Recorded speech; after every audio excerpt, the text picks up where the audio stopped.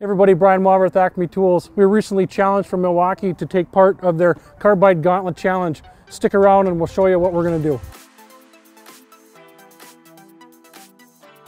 For this challenge, we have the Milwaukee Carbide Big Hawg bit into our cordless drill. Now, typically this bit is going to be used by your electricians and your plumbers during rough-in.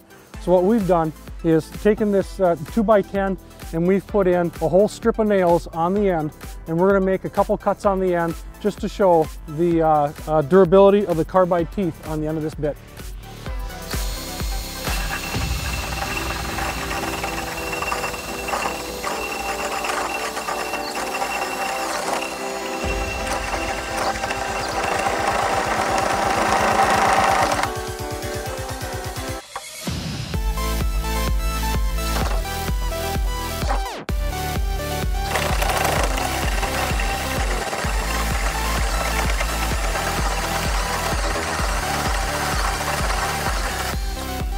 Now that we have the holes done with the Big Hawg, we put in the hole dozer. This is a 2-inch carbide tip hole saw, and we're going to do the same test.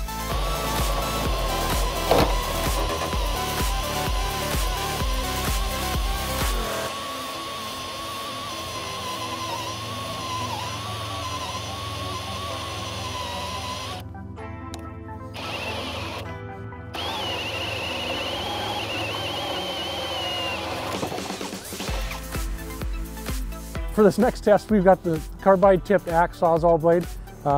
We've got a lot of common building materials. We've got an asphalt shingle, a piece of laminate flooring, a piece of valley tin, and a 2x10 all sandwiched together. We'll cut through all those at once.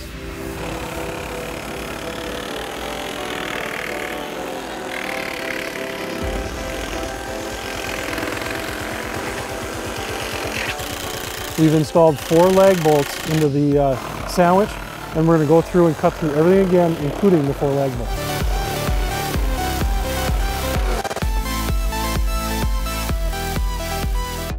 For this next test, we have the Carbide Tooth torch blade, which is a metal cutting sawzall blade, into our sawzall, and we're going to cut this 3/4 inch thick spring.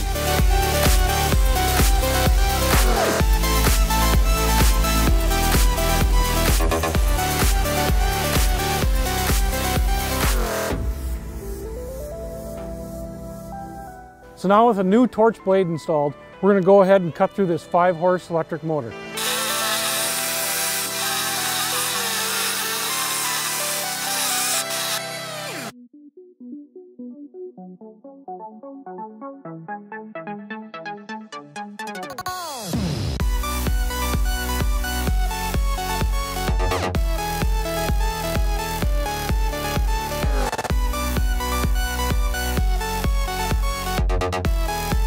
As you can see, we went through 3 torch blades.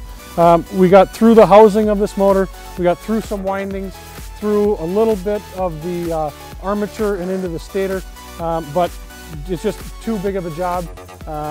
Something like this, you shouldn't be cutting it in half anyway. So we had fun doing this. We appreciate Milwaukee sending us the Carbide Gauntlet Challenge.